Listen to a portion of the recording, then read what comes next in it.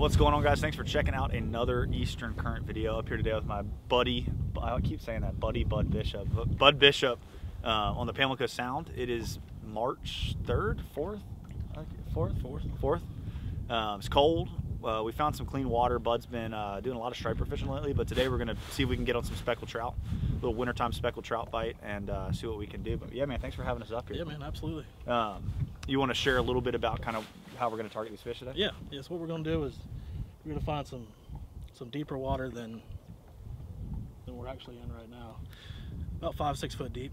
We're just gonna slowly fish some hard baits. Heck yeah. Yesterday you were like, I wouldn't call this fishing artificials. It's more bottom fishing with artificials. It's slow, so pretty much dead sticking. I'm very ADD, very fast, so it takes a lot for me to focus and slow down. But we're gonna get after it, see if we can't catch a couple fish and put together a little video for y'all. Yeah, thanks for checking it out. Hit it. Nice fish. That's how they get in June and July. Well, actually June. They're coming back down.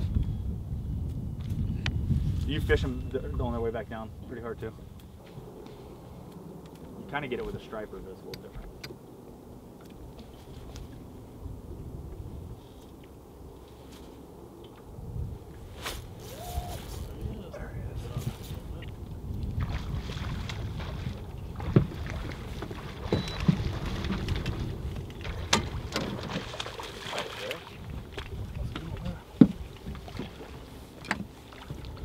There's nothing that brings him more joy. Watching somebody go right through a spot and then catch him right behind them.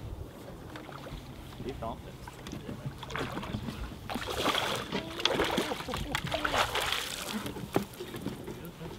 That's a pretty fish. Heck yeah.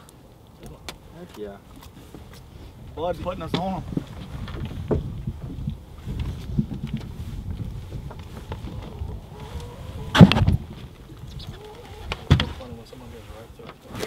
I mean, he just troll motored right over this fish. It pays off when you're with a guy that knows what to throw, exactly how to work it, and where the fish live. So, I mean, we haven't been fishing 5 minutes, and he just stomped this thing. I'm fishing it really slow, 5-8 second pauses on it, but, I mean, historically, a trout's always going to eat that bait on the pause. It might not necessarily mean you feel that bite then. You might feel it when you go to twitch it, but as these mirror lures are kind of slowly falling, that's when you got it good.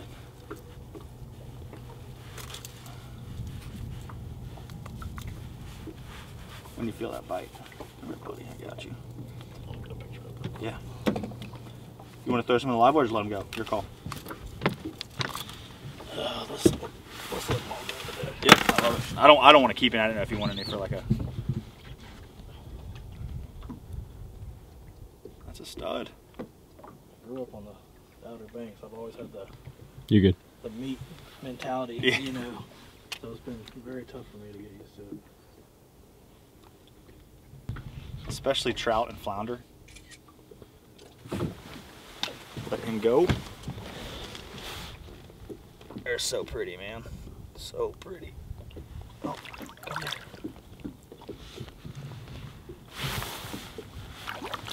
There he goes.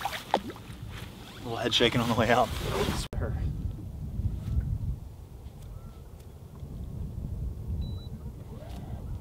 Yes, sir. Not a bad one to start the day with right there. There he is. On a long pause. Oh, they're hitting green in there.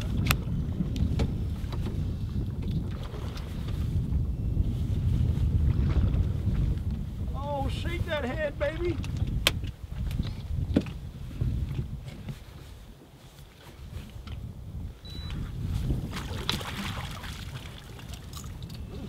Heck yeah.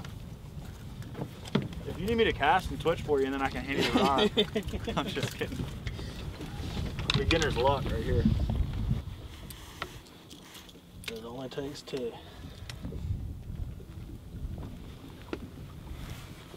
Nice little speckled trout. I mean, that's on a long pause. That water. What's the water temperature right now?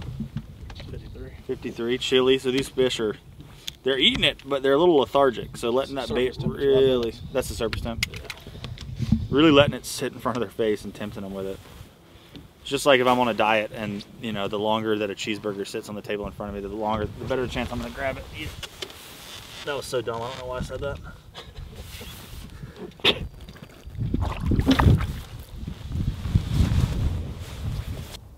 That was a more aggressive bite. It must have been a little guy or something. Might have been a striper. You'll catch the little stripers in here. Will you ever catch shad in areas like this? Yeah.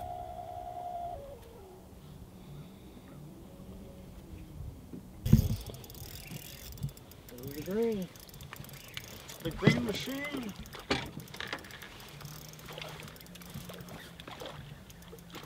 Nice work, brother.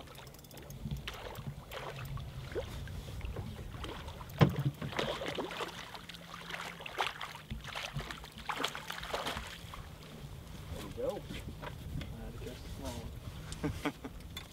You'll work your way up. Yeah. Black on top, orange on the bottom, same thing. Yeah. Just the green. A little, and the green's on the side of the body a little bit, right? It's like it's pretty much an 808, just a little green on it. Yeah, that's right. It's like, I think they're called hot olive broken glass. Hot olive broken glass. I think that's what it's called. It's so hard to keep up with all the names. Did you grow up in Plymouth as well? I actually grew up in Mania. In Mania too. You get friends with what's his name, that old TV celebrity? Andy Griffith? No. My mom used to do some real estate with her. All right, so we got in here to the first spot this morning and caught some fish right off the bat. And it sounded like what you were saying, that yesterday when you came in here and fished, that you kind of caught them from where we started a little bit further back. Yeah. And so you're talking a little bit about, kind of share what you think might be the trend. We caught a couple fish where we started, but you're thinking maybe they pushed out a little further? Yeah. Looks like the water's warmed up about 2 degrees. I think they just moved out some. Yeah.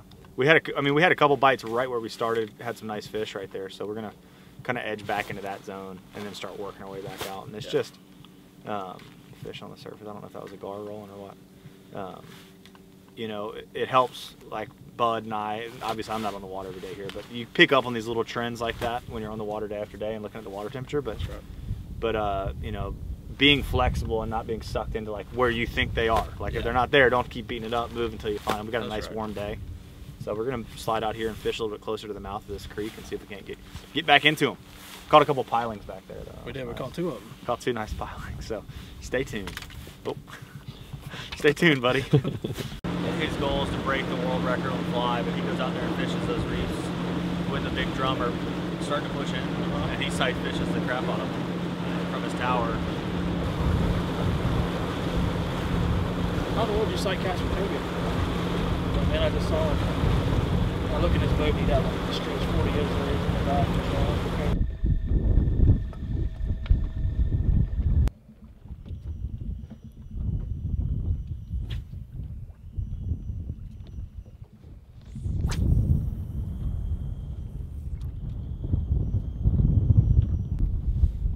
I don't know how they hit a hard bait with 2 sharp trebles on it so often and not get hooked. 6 bites we've had.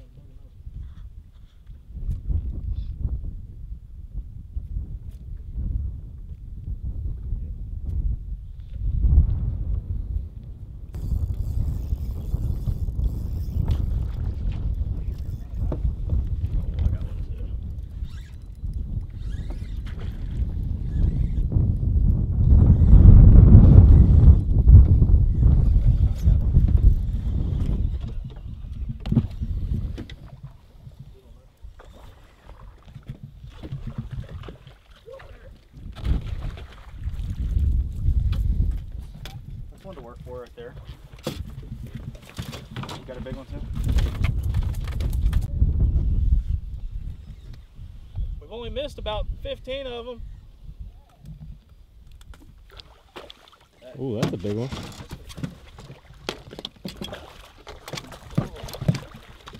Oh, that's a stud, dude. That's a stud. Yeah. There's our. I couldn't get my bait out of there. It's gonna be a mess. Dude, that was worth fishing for right there. That's a monster. That's a freaking monster. I thought mine was decent. Look at this mess I made. Yeah, I actually opened my bill. I was gonna put it in the rod holder. I started I went to dragging go mine. close it and it was hitting my hand so fast. He had it. He took off with it. Really? That's a freaking slob, dude. Just made the whole trip right there. That made the whole trip. What do we say? We need 2 more? But now we gotta make one more cast. Oh man, let's get yours out. They freaking choked that thing. That's not a little one. That's citation. 2 freaking studs right here. Bud got a monster. But let's get a little video of him on the bow. We'll hold him. Oh, don't worry about that. Yeah. I know he that's where he's at right now. Adrenaline pump a little bit? Mine too. Worked hard for him. We stuck it out. We said we needed 2 more fish. Freaking doubled up right there at the end. Yeah, man. That's a nice one, man. I'm gonna try to let, well, I think, unfortunately, we had a tangle up in the net. I think both of these are toast, but man, that was killer. Yeah, man. Maybe a few more casts.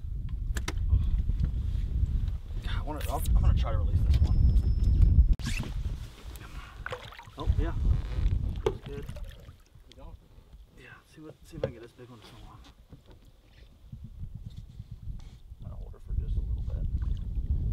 She might make it, man.